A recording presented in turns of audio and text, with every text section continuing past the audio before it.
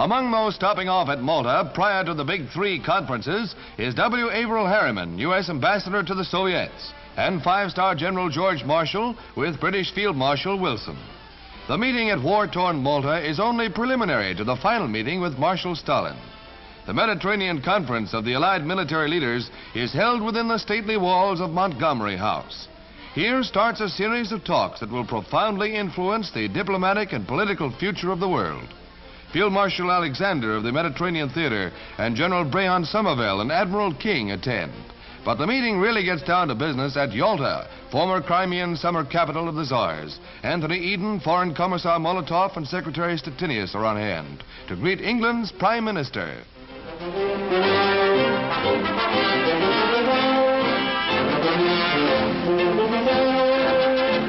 Hoping to solve intricate problems of war and peace, President Roosevelt reaches the Yalta meeting, accompanied by his daughter, Mrs. Anna Boddicker. These are Army Signal Corps pictures of an historic world meeting that will shape the destiny of future generations.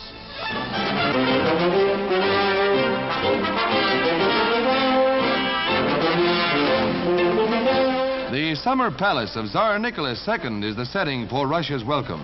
The conference is to seal Hitler's fate and establish lasting peace, and is attended by presidential advisor Harry Hopkins with Mr. Eden. The host arrives, Joseph Stalin, chairman of the Council of People's Commissars of the Union of Soviet Socialist Republics.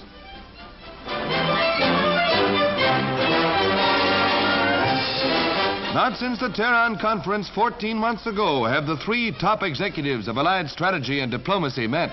Meantime, the results of that first meeting were bearing fruit on Germany's eastern and western borders. Hitler's hordes were being crushed between the jaws of Allied might. His people were in disordered flight. His remaining Axis partner, Japan, was being pounded by terrific air blows. This meeting crystallizes the Allied resolve that Germany shall be beaten unconditionally and that lasting peace shall prevail throughout the world.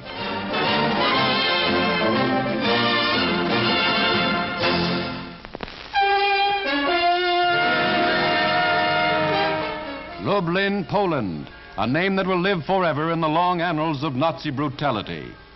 Here, countless thousands died in a ruthless bloodbath, and this ancient castle was the death house for slave workers coldly machine-gunned at their sewing machines. Men, women, and children, it was all the same to the supermen. This is the war of extermination our enemy has waged. This is master race savagery. Nor do the dead bear all the scars. The living will carry to their graves the memory of this massacre. In this prison, 700 civilians were murdered by retreating Germans.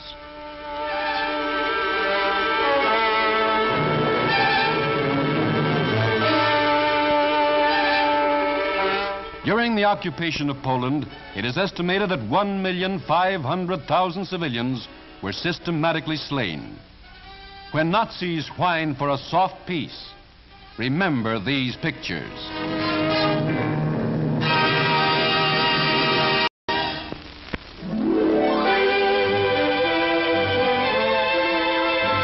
More than 40 persons were killed, 200 were injured, and property damage running into the hundreds of thousands followed in the wake of a tornado that ripped through Alabama and Mississippi. Striking first in Mississippi, the storm swept north for 150 miles, spending its fury at Alabama's state capital, Montgomery. It was here that the tornado tossed boxcars around like matchboxes.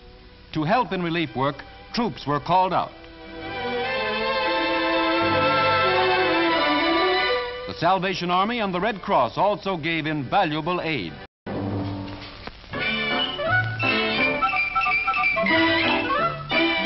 Well, here they are again, the Doggy Dogs at the 69th Westminster Show in Madison Square Garden.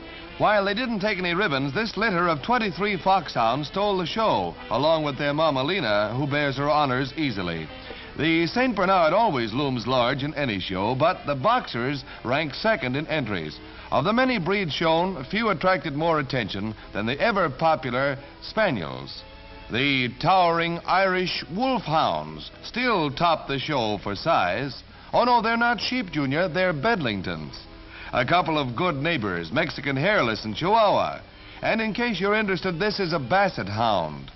Now, the big moment in the dog year, the finals and the winner, Best in Show, a 1945 champ, Scottish Terrier Shealing Signature.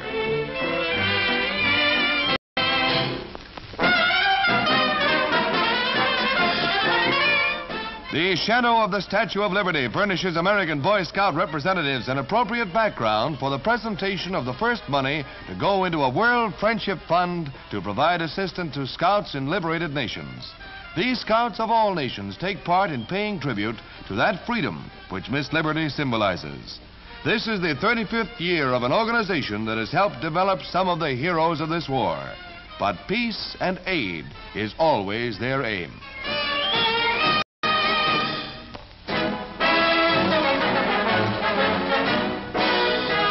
The 14th Air Force in China gets the cream of the crop when it comes to experts, and here's the latest to join the technical staff of the division that makes target charts. He's Tiger Joe, and he's coming clean before he's officially accepted.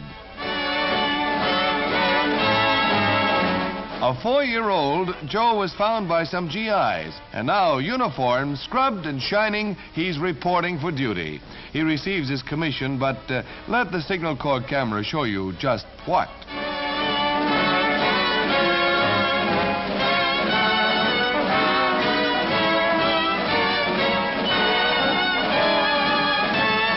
And every time inspection rolls around, who's the finest soldier in line? You bet.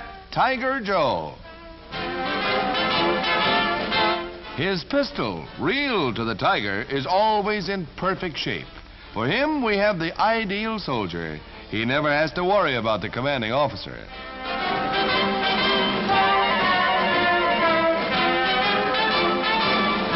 And when the company is swung out, Joe's stride may not be as big as the rest, but you can bet this little Tiger is always in step.